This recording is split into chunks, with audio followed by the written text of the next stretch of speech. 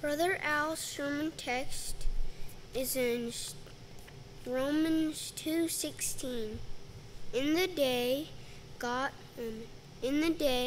when God shall judge the secrets of men by Jesus Christ according to my gospel.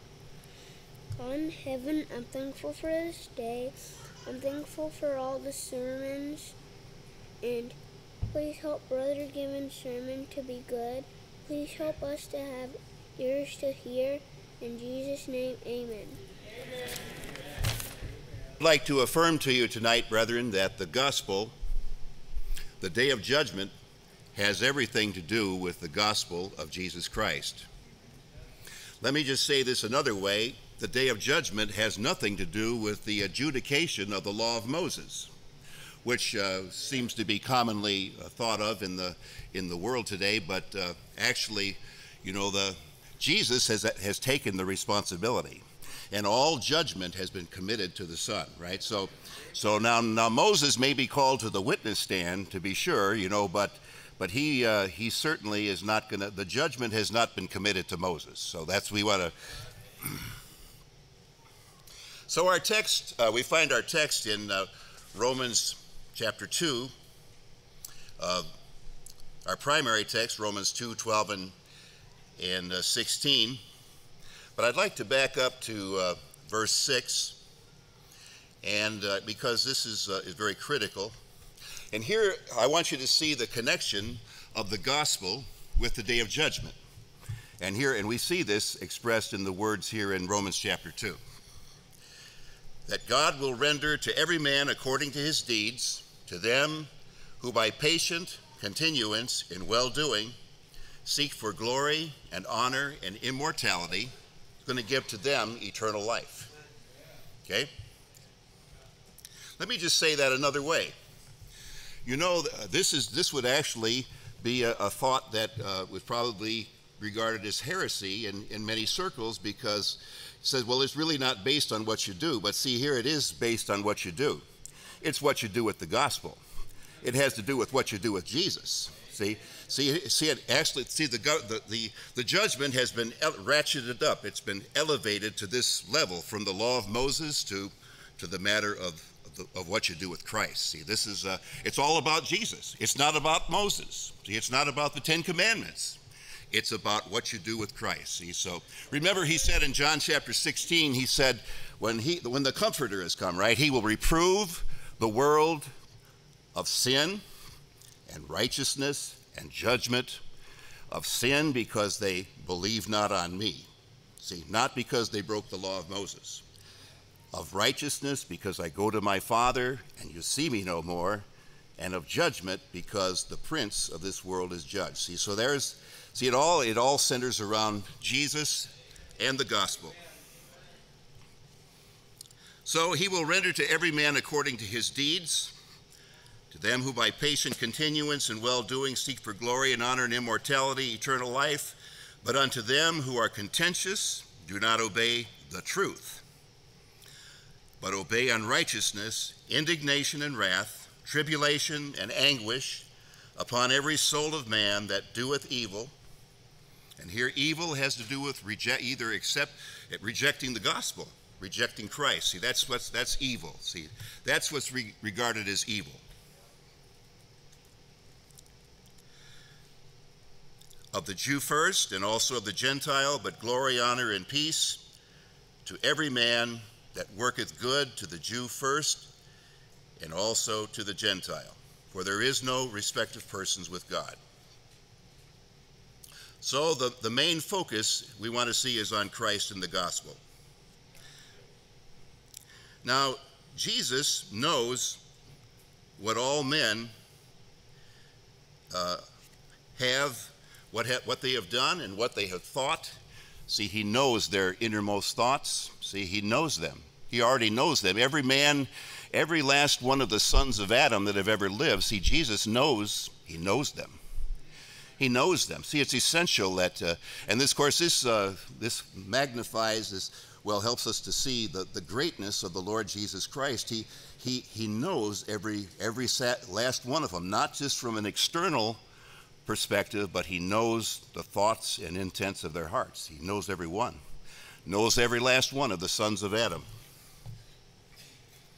So here in our text, in Romans chapter 2, verses 12 and 16, I'm skipping over the parenthetical phrase here. He says, "For as many as have sinned without law shall perish without law, and as many as have sinned in the law shall be judged by the law, in the day when God shall judge the secrets of men by Jesus Christ according to my gospel." Okay, so now let's just talk about the secrets of men. So and according to my gospel. So the scripture, Moses and the prophets in several places talk about God shall render to every man according to his works and according to his deeds and according to his ways. See, so just that, see, just in order, you see, no, in order for God to be able to do that, see, he would have to know men's innermost thoughts. I mean, that just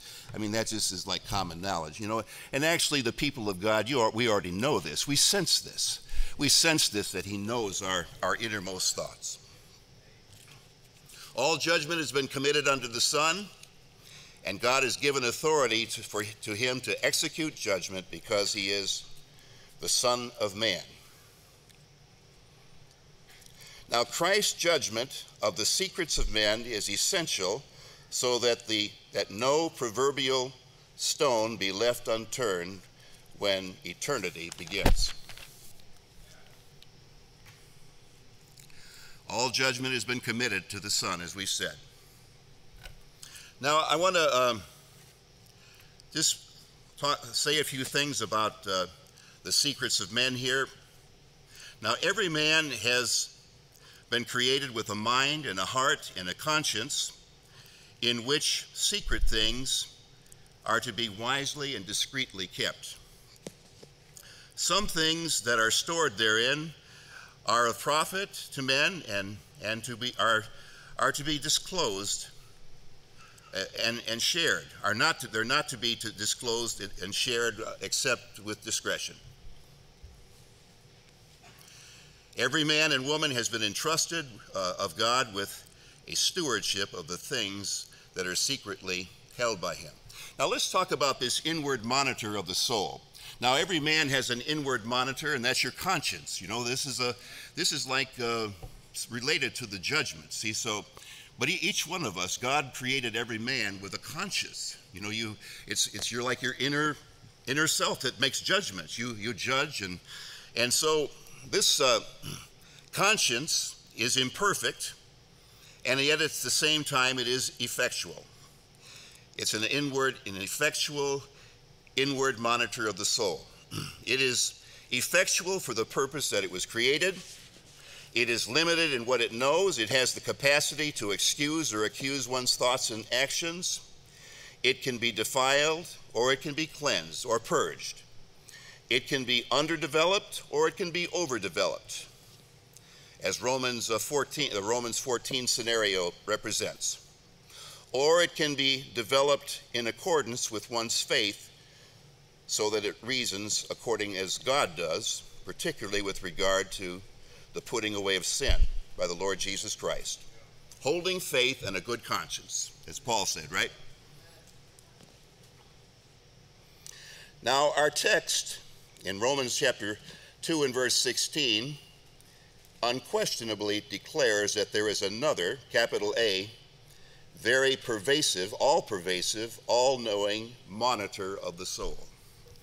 And that's the Lord Jesus Christ himself. See, he's the one who searches the reins and the hearts. But Revelation, remember he said to one of the churches in the Revelation, right? I search the reins and the hearts.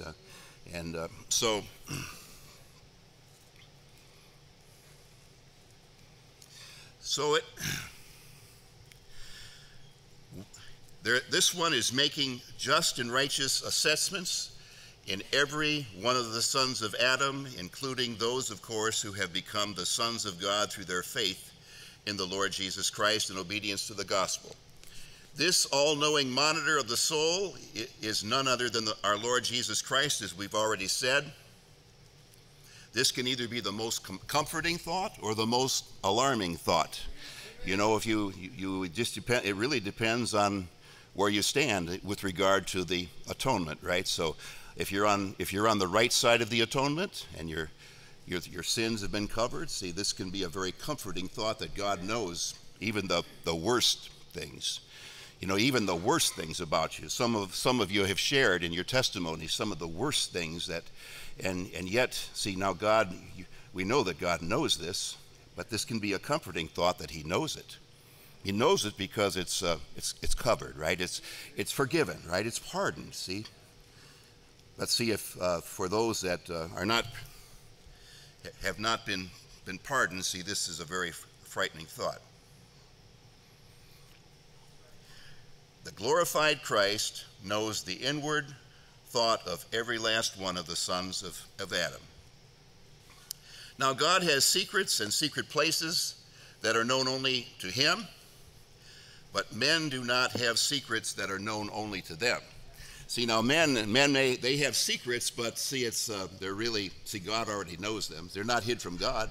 Maybe hid from your neighbor for a while, unless you disclose them, but see, now God, He already knows. If you have any secrets, you know, you want to make sure that they're good secrets or that they've been secrets that are taken care of, you know, but he already knows that. Jesus knows it. He already knows it. Think about the secret things belong unto the Lord. Deuteronomy 29:29. Now that sin has been put away by the Lord Jesus Christ, God has liberty to share more things with the sons of men, although particularly his redeemed sons and daughters, right? So actually the secret things are, there's fewer secret things. You know, there's always going to be things that God, only the Father knows, you know, that even in eternity, there's going to be things that are, you know, the Son shall feed them and lead them unto living fountains of water. There'll always be things that we'll be learning about the Father, but see, God wants to reveal. He wants to reveal so much now that sin has been put away. See, so there's fewer secret things now in these last days than there were in the time of Moses and the prophets. The secret place of the Most High is only for those who are granted access to dwell there. Now, thinking persons, now if you think about this is Psalm 91:1. If you think about this, you'll come to the conclusion, if you're thoughtful, that this secret place has to be the Lord Jesus Christ Himself. It can't be just a place. See, there would be no place that would be safe to be in God's presence apart from the Lord Jesus Christ. See, so Jesus is that secret place. See, we're hid with Christ in God. See, that's we have this in Colossians, you know, the word here. So believers are hid with Christ in God.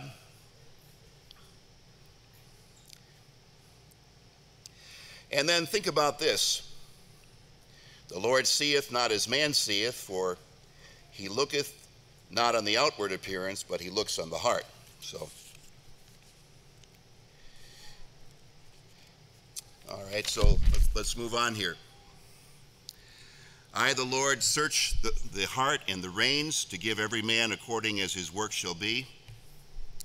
So to give every man according to his ways, and he implies that he has perfect knowledge of every man's thoughts and intents. See, God knows your thoughts and intents, not just your thoughts, but He understands what you're purposing. He understands your affections. Jesus understands, He knows that. He knows if your affections are turned in the right direction or if they're not. He knows your intentions, if they're in the right direction or not. See, that's why we need Jesus to be the judge, see, because not everybody, see, if you look at things from just the outside, you may see people that have done maybe the same thing from the outward appearance, they may be judged differently according to what was in their heart. See, what's actually their purpose, or how much they know, or things of that sort. So,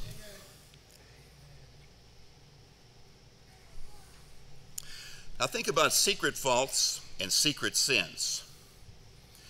Who can understand his errors? Cleanse thou me from secret faults. Now, we all have secret faults. You know, there's things that God knows about us. He knows. The Lord Jesus Christ knows. He knows about, like when we confess our sins, he's faithful and just to forgive us our sins, but we can only confess the ones that we're aware of, right? But if he brings them to our awareness, we confess them, right? But there's things, and of course, if we're out of concern, we say, well, we want the Lord to cleanse us even from secret faults, things that we're not aware of. Now think about this matter of secret sins, and this is found in Psalm 90 and verse 8. He says, thou hast set our iniquities before thee, our secret sins in the light of thy countenance. Now this is a scary thought when you think about it. Now if you think about Psalm 90, this is actually a representation of the way things would be apart from Christ. When you think about it, you know, just read Psalm 90 with that in mind. It's really I won't take the time to read it, but it's really I'm just going to let you read it on your own. But secret sins are sins that men are not aware of, or completely aware unaware because of ignorance. Many of the expressions in Psalm 90 give a little preview of what this would be like, not to have sins to be our sins covered by the Lord Jesus Christ. Now think about this word in Job. He says, "Are the consolations of God small with thee?" Well, if they are, Jesus knows it, and he knows the reason why, and he knows how to remedy the situation. Amen. See, he knows that. Jesus knows it. See? So, is there any secret thing with thee? Well, we know that he knows it, and of course if it's something that needs to be confessed, we confess it, and all will be well.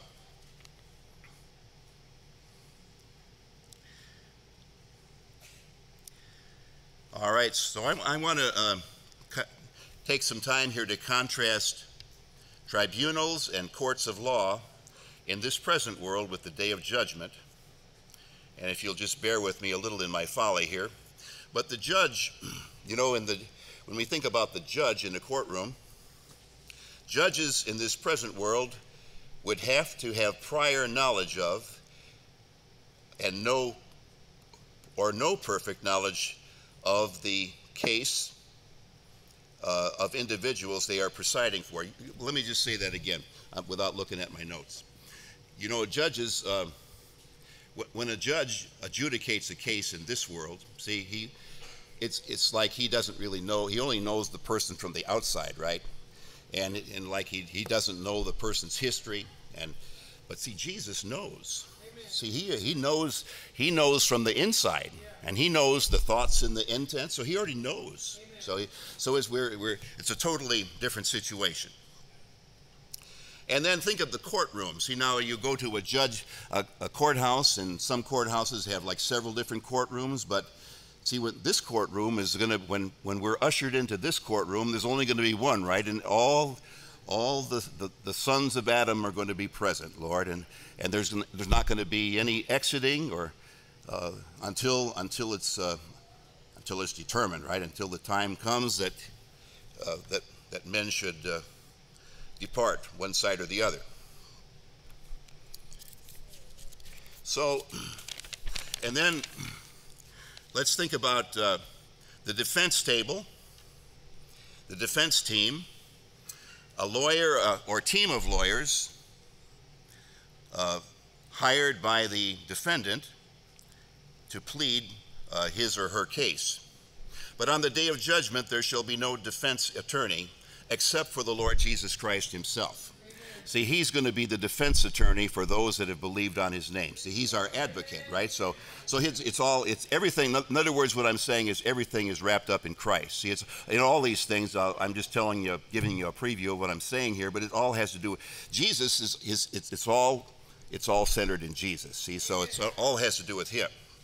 And then the prosecution table, see, it's the same. See, there is no prosecution table in the day of judgment. See, because all judgment has been committed to the Son. You see what I mean? So he will properly prosecute the cases that need to be prosecuted, and he will defend the ones that are to be defended. There's no jury box. There's no jury on the day of judgment. See, it's all committed to the Son. He already knows. There's no need for a jury because he already knows. See, the day of judgment is not going to be a time of trying to determine whether the person is guilty or not. It's going to be a revelation. It's a revelation of the righteous judgment of God. So that's the way things are. The witness stand. Think about the witness stand. Now, witness stands in this world are used to determine either guilt or innocence. But see, if there are witnesses called, like the Queen of the South, it says she's going to rise up in the judgment, right? And maybe some of the cities that Jesus talked about, they're going to rise up in the judgment. So, but see that it will not be for the purpose of determining guilt or innocence. See, that's already settled. See, it's going to be just to corroborate what the King has already said, right? It's just they're just going to demonstrate that what he said is righteous and true altogether. So, and then the verdict. In the earth, the verdict is to be read and pronounced, is a determination by men to the best of their ability and knowledge. But in the day of judgment, see, the verdict has already been determined. See, it's already been determined. And the bailiffs, see, bailiffs in this world are there to maintain order or to bring people in. See, but there's not going to be any need for bailiffs except maybe the holy angels. Maybe they will. But see, even as far as maintaining order in the courtroom, see, Jesus is just going to scatter away all evil with his eyes. He's just going to look. All he has to do is look. See, and there's not going to be any disorderliness on the day of judgment. So that's.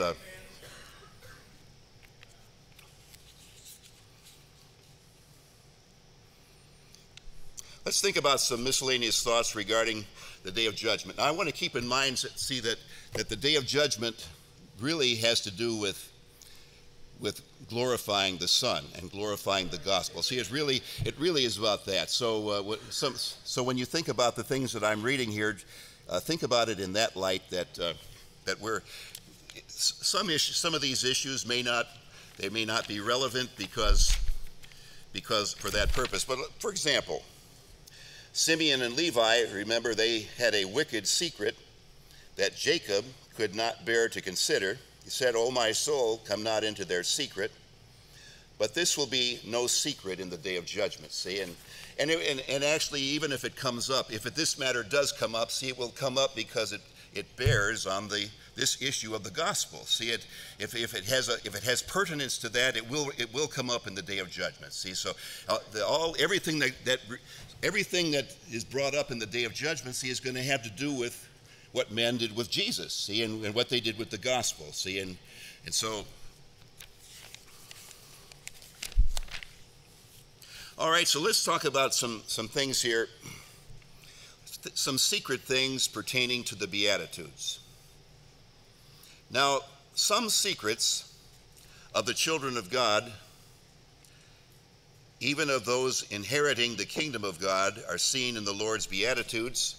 Each Beatitude reveals a treasure trove of secrets hidden from the eyes of other men that will be made manifest in the day when God judges the world judges the secrets of men by Jesus Christ. Now just think about this for example. Now this is, blessed are the poor in spirit. That's something that the poor in spirit know, and Jesus knows. He knows it now, right? He knows it right now. How about blessed are they that hunger and thirst after righteousness? See, yeah. See, you know if you do, but Jesus does too. See, he knows it right now. He knows it. He knows if you do. And blessed are the meek. See, that's something that, well, I suppose we don't want to, Jesus will, he knows if men are meek, and if you're submissive to his word, see, we certainly, we don't boast about being meek, but we aspire to be meek. This is a very attractive, something very attractive to the people of God. So we don't boast about it, but we certainly aspire that this would be part of us, that this would be us, right? Blessed are the meek. But that's something that Jesus knows. He knows. See, and these are, and then blessed are the merciful, blessed are the pure in heart, blessed are the peacemakers, blessed are they that are persecuted for righteousness' sake. Blessed are you when men shall revile you and persecute you and say all manner of evil against you for my sake. So now think about this. Now think about testimonies on the streets of glory from this perspective. Someone may ask, well, when up there, he said, well, how did you come in? Now we all came in by the one way, right? I am the way, the truth, and the life. But we're talking about, under that heading, right? How did you come in? You came. Well, I was hungering and thirsting after righteousness, and I was filled. I've been filled, right? So just think about, you see what I mean from that perspective. See this is actually, the Beatitudes are actually a preview of what's up ahead, right? So this is a description of the subjects of the kingdom of God. So,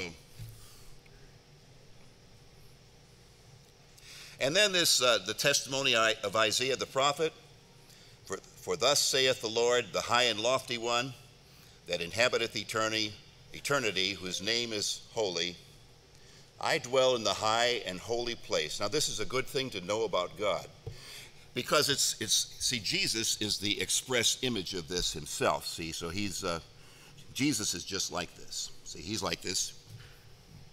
He says, I dwell with him also that is of a contrite and humble spirit, to revive the spirit of the humble and to revive the heart of the contrite ones.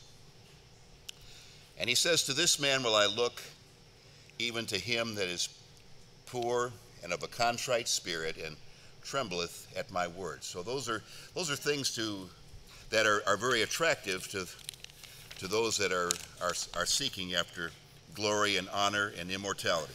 Let's think about, just in closing, the secrets of men as they pertain to your private prayer. So you remember when you pray, it says, your Father that seeth in secret. I was really encouraged when I thought about that. So I've actually been encouraged to pray along these lines, that, my Father, the Father who sees in secret, he shall reward you openly. He will. That's a good thing to know when you pray. Even if sometimes it seems like he's not answering right away. He said, that's what Jesus said. Your Father which seeth in secret shall reward you openly. So I'm going to stop there, and we'll make room for Brother Given to come up here at the appointed time. So thank you.